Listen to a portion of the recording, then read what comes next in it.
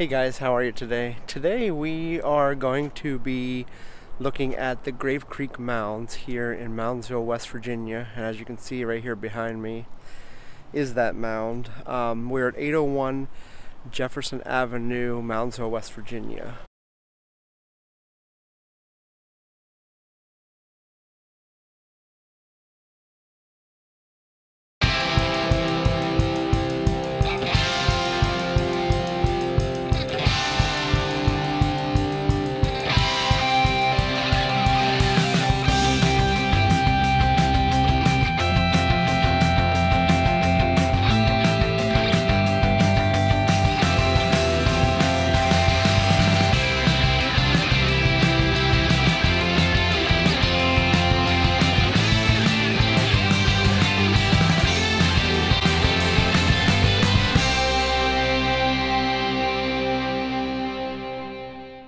So the Grave Creek Mounds are here in Ohio Valley. It's near West Virginia, actually in West Virginia, near Ohio Valley.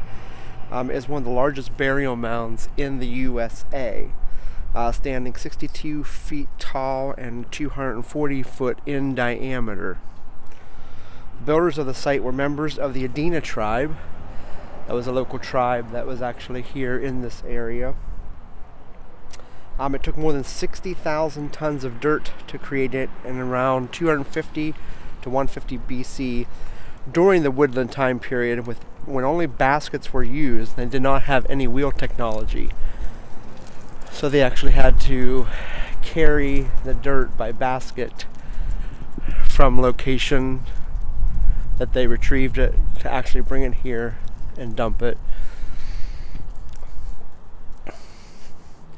This is one of the largest mounds that was ever discovered. And what I'll do is I'll actually put a link in the description and put all the information on a blog post, so you can actually go there and review all the information about the mound.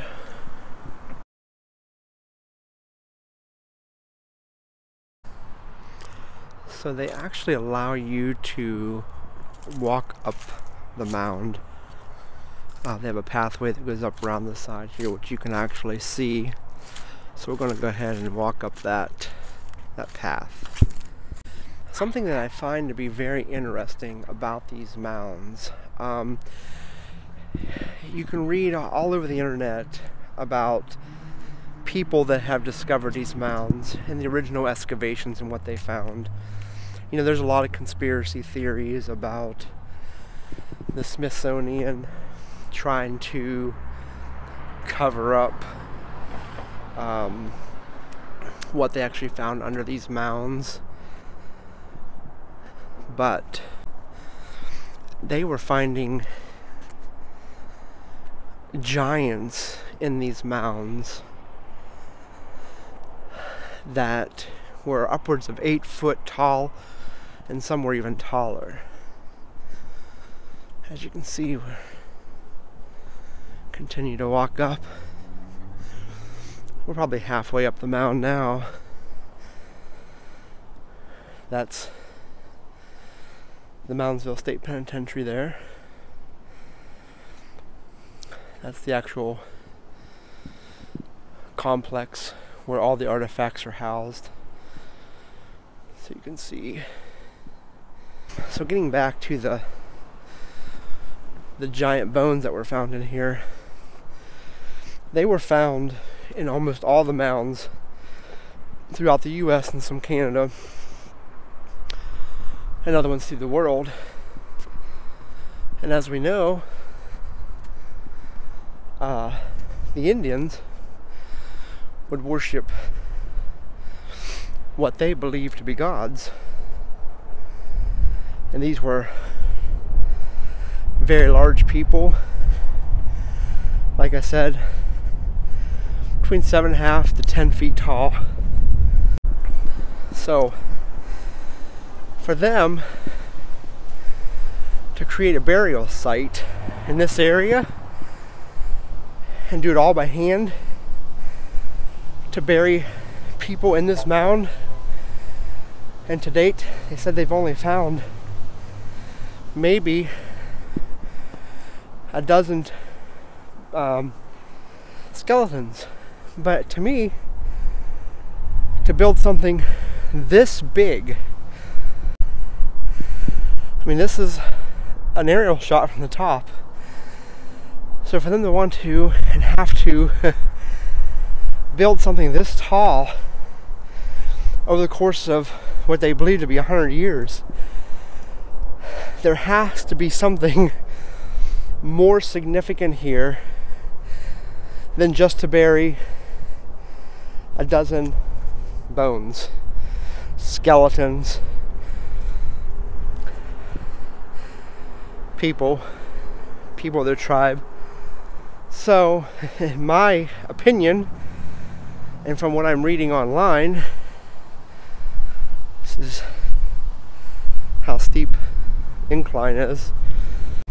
They have found huge bones. I read one article that said that from this mound they unearthed one giant skeleton. They led to believe was a female, and her head alone, the size of the head that came out of this burial tomb, was big enough that you could have fit an Indian whole set of bones inside that skull alone. So if you was to have, sorry, there's an E-squad going by. If you were to have an Indian skeleton and you was to put it in a fetal position, that skeleton would fit inside of this large head of this giant, is what we're going to call it for lack of better terms. And giants have been recorded throughout history, obviously in the Bible, but there's tons of accounts in the Greek mythology. There's also tons of accounts in the Adena culture, the other Indian cultures, of these giants that would come visit them and they worship them. So I'll leave it up to you guys to decide what you think this was, but I find it very hard to believe, with all the irrefutable facts and diaries and documentaries of all the information that was recorded, could really be just for a dozen Indian skeletons, bones, burial site. And this site has been so corrupted by, it was a bar at one time, a nightclub, they had festivals in here, they had tons of activities going on over the years. They just recently, I think in like the 60s, which I'll put all the information in a link that you can go to and research and read about all this, because I'm not sure I have all my facts straight, but it's been so corrupted of a site. There is really no way to know what was taken out of here, what was really seen, when, what was true, what was false.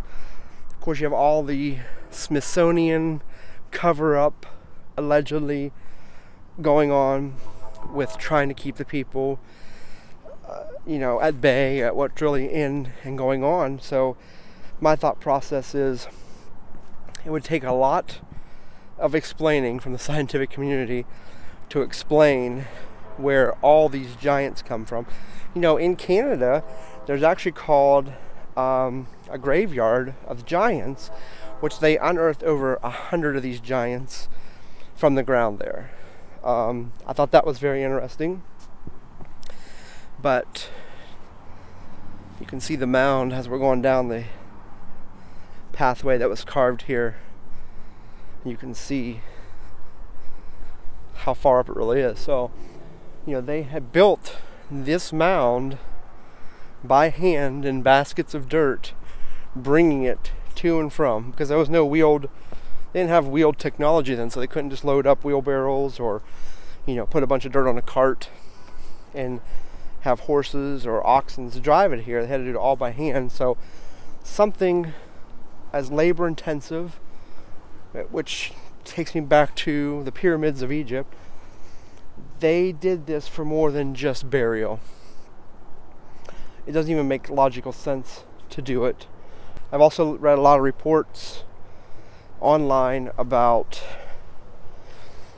almost at every site that they have discovered these mounds or large skeletons, giants for lack of better terms.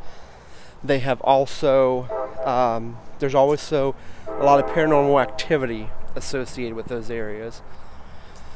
So is there a correlation there?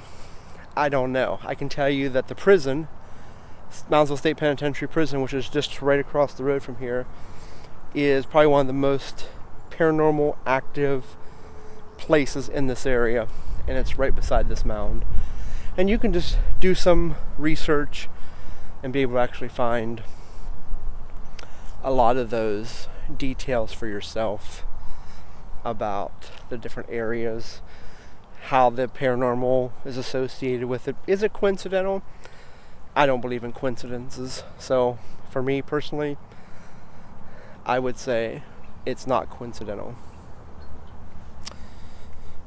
I'm going to walk around the side here. There are some other little buildings that are here on the property. I'm not sure what they are or what they were for. We'll walk over and find out and see if they have any information on them. So on the other side of the mound, there's this stone structure. Can't get inside. They have it all boarded up. Not 100% sure what its story is. And there's also another one back there in the distance. I'm not sure what that one's for, but let's go ahead and walk inside here and I'll take some video and some information about what's actually inside the complex.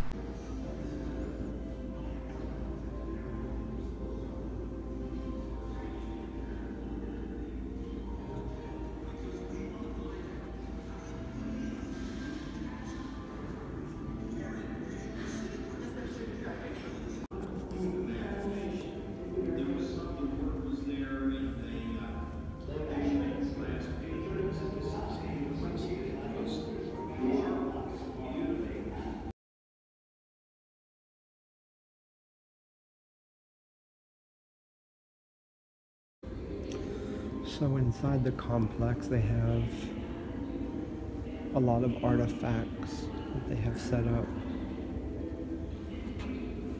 A lot of it is Indian-based artifacts.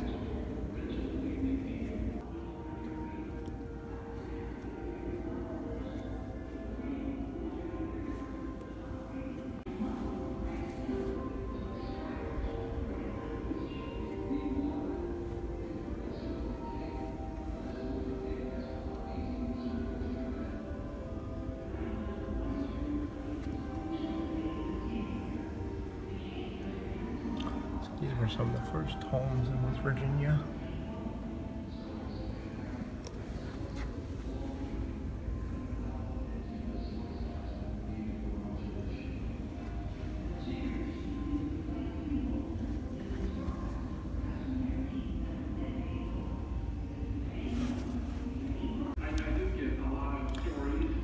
So they have a little Indian exhibit set up here just to kind of show what it was like to hunt on that time period. So here's a little picture showing how they would have carried the dirt to the mound in baskets and bags. This is a little display of the mound and what it might have looked like back in those days when the Indians actually lived here.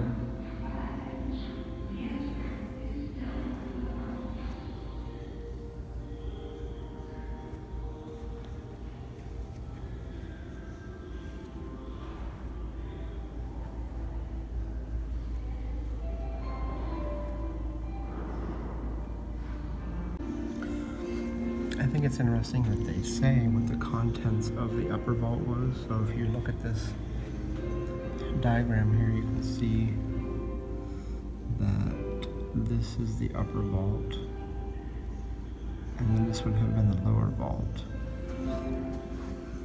If you look here, it says 1 skeleton, all the stuff, and then the second vault said it had 2 skeletons. So I stand corrected when I said a dozen. It's actually only 3 skeletons, but that makes it even more of a contrast. That's a lot of work to do for 3 skeletons. And it doesn't say the size of the skeletons either. It's stating though that there were thousands of bones, and the mound was actually created on top of it, but inside the mound was only the 3 skeletons. So these are the types of burials that they would have performed.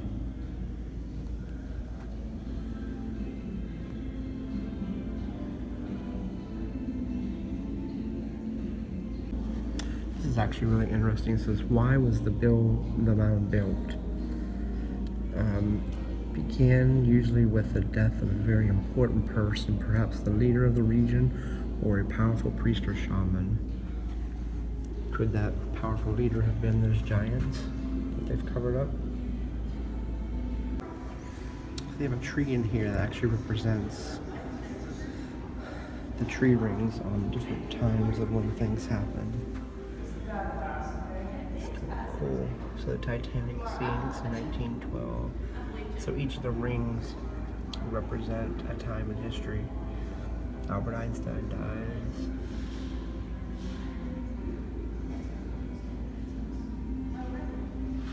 First test tube baby born 1978. 1980, Berlin Wall dismantled. And then of course 2002, terrorist attacks, World Trade Center, Pentagon. It's pretty cool how they've dissected that timeline based on the rings of the tree.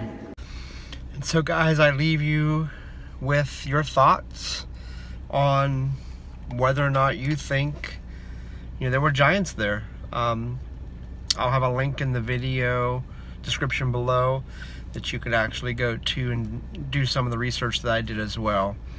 But that's all I got for you guys today. Hope you enjoy it. Please remember to like, subscribe, and give us comments. I try to answer every comment that you send in.